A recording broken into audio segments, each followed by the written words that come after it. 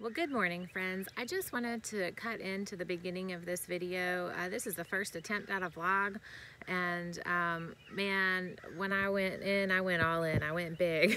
So I'm gonna have to cut this up into probably 3 separate videos. I was thinking 2, but it's turning into 3 as I edit. And I just kind of wanted to let you know that don't get overwhelmed if you're looking to grow your own food or do the homestead thing. Yes, every day is this busy for me, but no, these aren't the things that I have to squeeze into every day.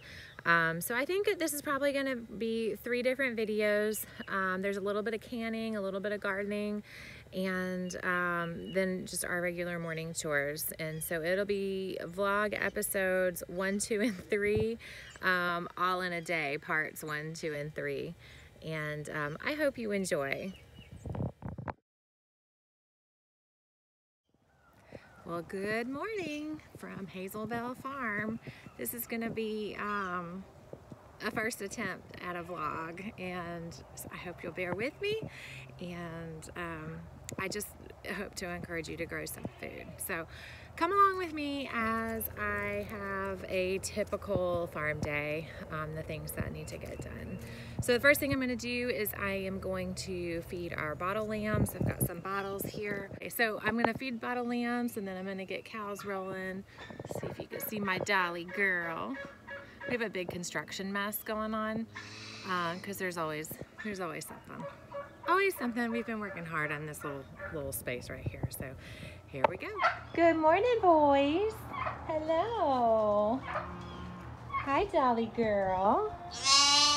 Hi, Dolly girl. Dolly wants some food.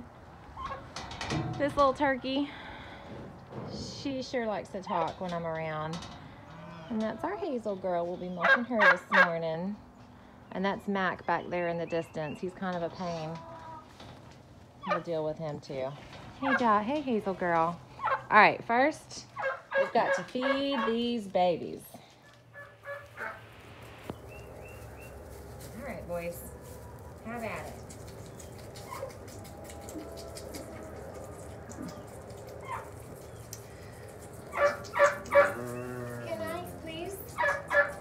Okay, so these are our 2 bottle lambs. They came to us from another farm from mamas who had been accidentally bred.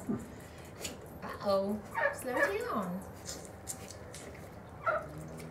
There we go. They had been accidentally bred, and one of the mamas just didn't make enough milk. The other mama was not interested in being a mama, and she stomped her babies. So we picked them up, and we've been feeding them milk from our Jersey cow, from Hazel Girl. And so they're about 5 and 6 weeks old now, or actually they're about 6 and 7 weeks old now, so they'll be on the bottle a few more weeks, and then they'll be free to graze on their own. They're Katahdin sheep. We have one more Katahdin sheep. She's at another farm at the Homestead family farm, and she's there being bred, so hopefully we'll be able to bring her home soon, and then she'll lamb. It'll be late lambing by people who know what they're doing standards, but I think she'll be okay here. So we're excited. We're real excited to have these guys, hopefully to offer some lamb to our customers next year. You okay, buddy? That got you, didn't it? No more for you? No more for you? This little guy, he had a little struggle eating pretty soon after we got him, and since then, his morning bottles he doesn't usually finish. You can see he's left some. He's gonna come say hi to you. All right.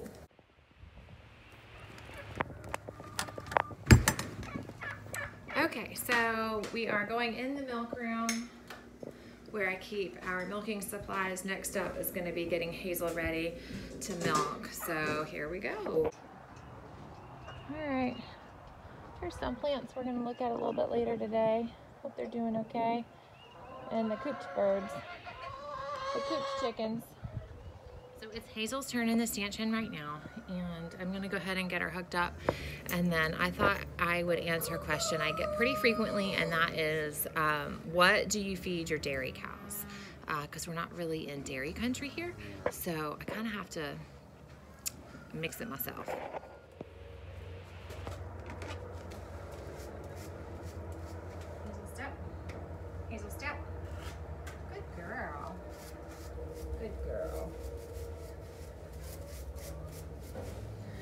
super important to train your dairy cow as best you can. Hazel knows a few commands. She knows back, that's back up. She knows step, and she knows which foot to step by how I'm touching her leg. You're okay, you're okay. She thought I wanted her to step. She's a good girl. And she knows let's go. So when she's haltered and I, give her a quick little tug on the rope and say, let's go, she knows to go.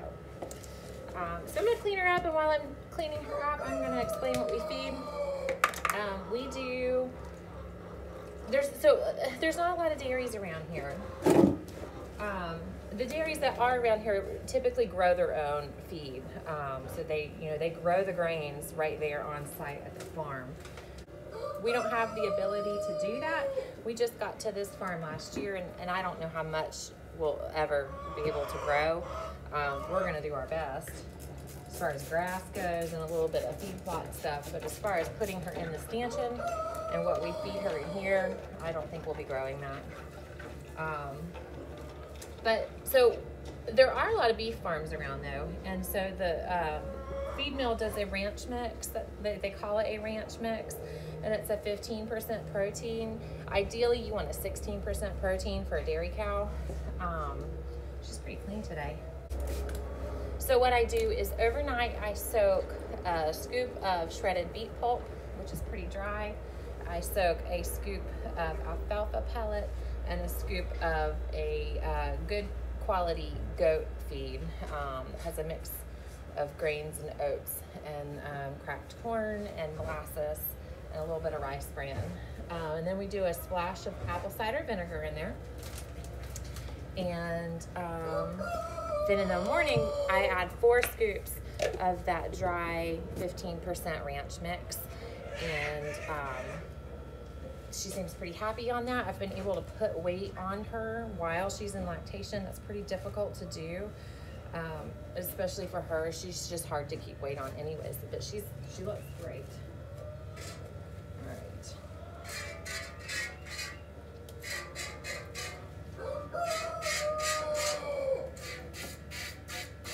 All right, here kitties, leave me alone. The kitties get that first part. Hopefully they'll leave me alone. Okay, so we're milking. Hazel's eating. She's doing just fine. I don't need to close her in that head catch. She does better with it open where she can reach all of her feed.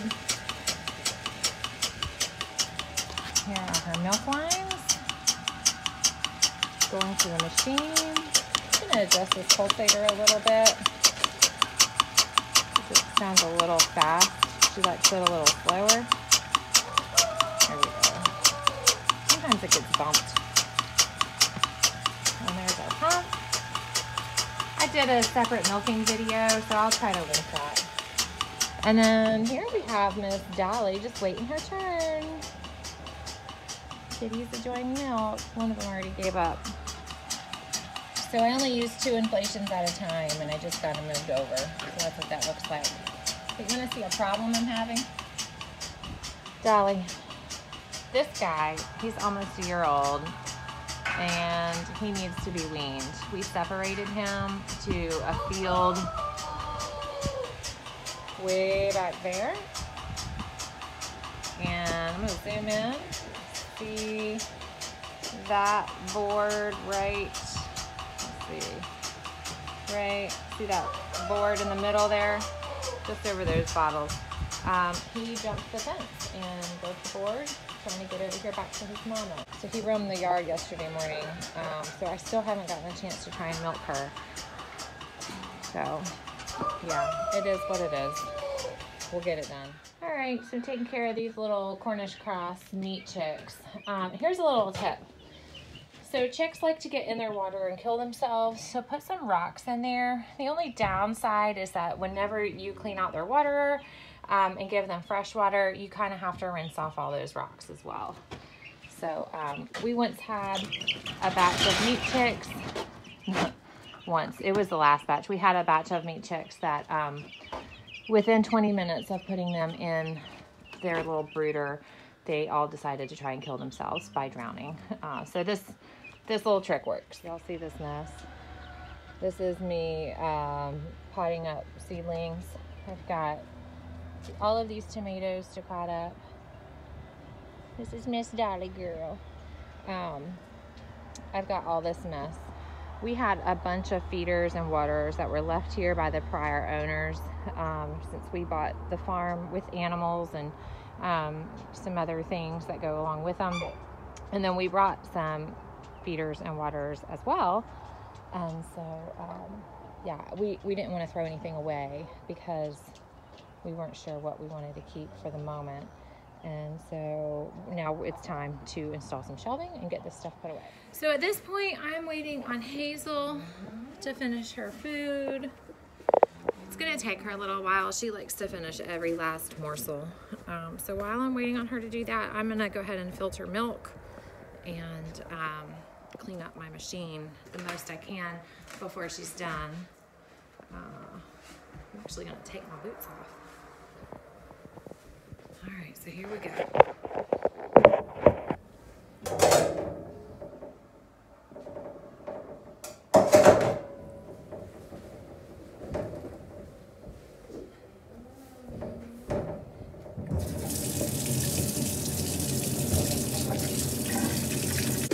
So this is what our milk filter looks like. It's basically like a piece of paper. So it's a little disposable filter. It fits inside of this funnel.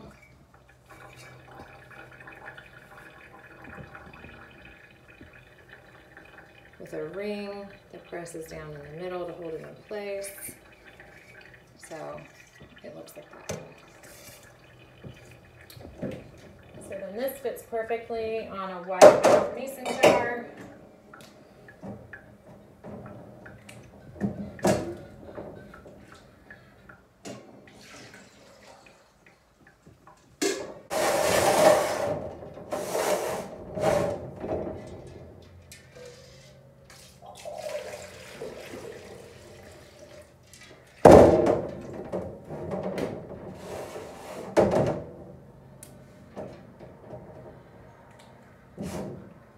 So the jars, I just use a Sharpie to write the date. I've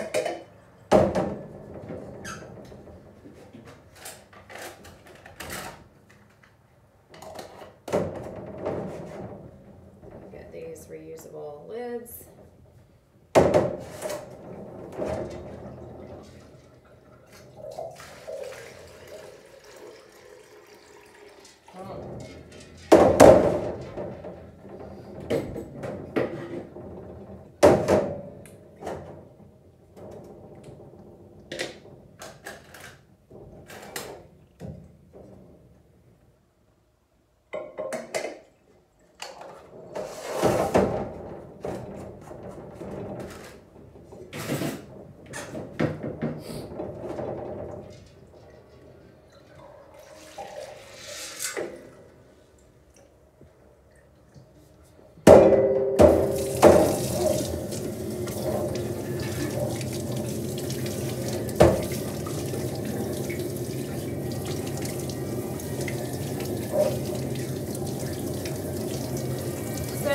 I treat this tank the same way as I treat everything else. It gets rinsed until the water runs clear. There's a wash and a scrub with soapy water. And then we sanitize everything at the end. So when I use this filter, I'm looking for a few things. First off, I'm looking for any hairs or dirt, any debris that might have fallen in the bucket. Those are caught right here in the filter. So you can see a speck of dirt, there's a hair, a couple of hairs, that happens. Secondly, I'm looking for any signs of mastitis, and that would be any clumping in her milk. We don't see any of that. That's pretty rare that we have that problem. If we do, it's right after she freshens or when she's transitioning to once a day or weaning calves. But pretty rare anyways. So yeah, that's it. Just clean milk. All right, so this is the milk that we got from Hazel today. She's now officially giving less than 1.5 gallons. These are half-gallon mason jars, so that's 1 gallon and a quart. It is what it is. I expected her to drop production, and that's a good thing. She has to dry off and 2 or 3 short months anyways before she calves again. So it's good that she's dropping. She's going to put her energy into her calf, and I'm not going to have to worry about drying off a milk cow who's giving 3 or 4 gallons a day. That's difficult and often causes mastitis. I just came out from filtering milk and look who's finished. All right, watch out, baby. Okay, so Hazel's gonna go out. Good girl, thank you. Come on, Dolly. Dolly's gonna come in. Gotta get her feed though. Where's my food?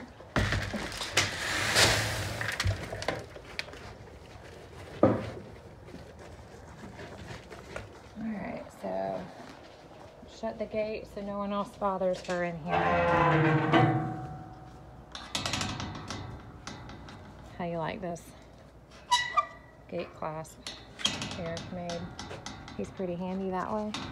This is her yearling who wants in, not just for her milk, but for her grain. So Dolly is finished, and she was waiting on me, and so in her waiting, she got aggravated, and she peed in here. And it's just the way it goes sometimes. Come on, Dolly girl. All right, thank you. Have a good day. I'm sorry you had to wait on me. No, you're not coming back. No, no, no. No, ma'am. All right. That's just how it goes sometimes.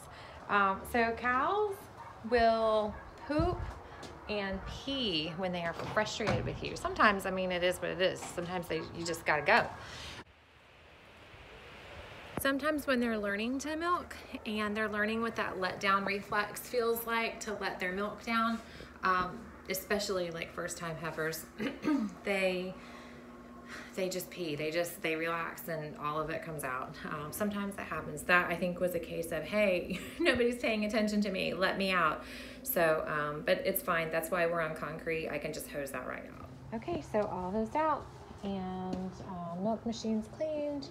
These cows are taken care of. On to the next thing. So the next thing is going to be letting these goats out.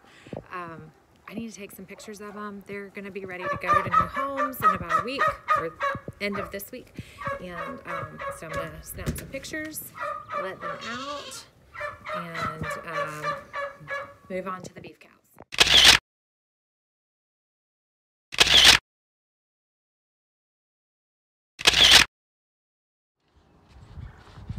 So here are some of the beef girls.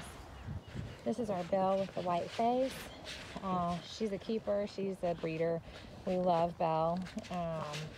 She came to us from a friend's farm, and the deal was we can have her, we can't eat her. So, which is fine. I think she was a bottle baby, and so she's very handled and very sweet. And then this is Rose. We're keeping her also as a breeder. She is Belle's 2-year-old heifer, and this is Reba. This is her 1-year-old heifer. So a question we get frequently is, what is that sticker on your cow? What is that?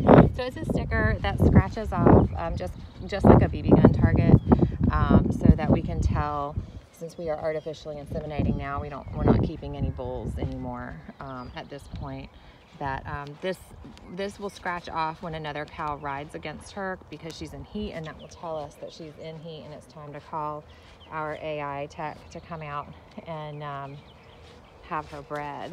So these girls are doing well, and we've got a couple other steers down there in that pen. All right, the last thing I need to do is get to the garden this morning. Last thing this morning I need to do is get to the garden, and I'm gonna pick some kale to go with eggs for breakfast. Look at this arugula. This is so pretty. Man, it feels nice today. I mean, it's chilly, which I don't love, but the sun is shining and the warmth feels so good. After a day of a cool, it just was gray and rainy yesterday. Today everything looks so green and just like It's so nice, beautiful. So these are some lacinato kales. I'm just gonna pick a few of the bottom leaves. This one looks a little brown. I'm just gonna drop it. I need a lot, just enough for me. Nobody else really loves changing their eggs in my house. The birds are singing. This tap soy flower is beautiful too. I love it, it's so pretty. I see some zinnias sprouting. I've got a zinnia in the walkway coming up. Oh my gosh, I love, love, love zinnias. Look at all of these. These are all zinnia seeds germinating. I think that is a marigold. How funny. I'm not sure if I had marigolds in there or not. I don't remember. All right, that's the end of morning chores. That's just the basic things that have to happen. Everybody has food and water. Nobody's dying. I joke, but that's the reality. That's what happens first thing in the morning. So I'm gonna go in with my kale, make some eggs, and get on with the rest of my day of growing food.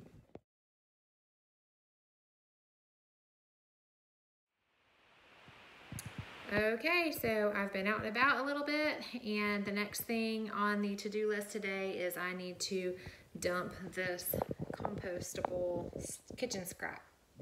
So I keep this little canister on my countertop, and I'm slowly filling a trash can in our walk-in freezer, so I'll show you that.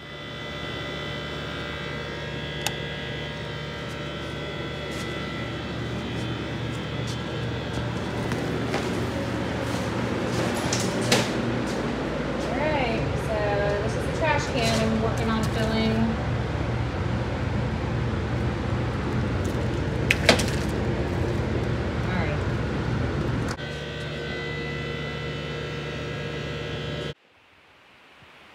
All right, so that compost is just kitchen scraps. It's eggshells, coffee grounds, tea bags, any odds and ends when I'm chopping vegetables, like the ends of tomatoes, peppers, onions, onion skins, garlic peels, any of those food scraps that can get composted down, throwing them right in.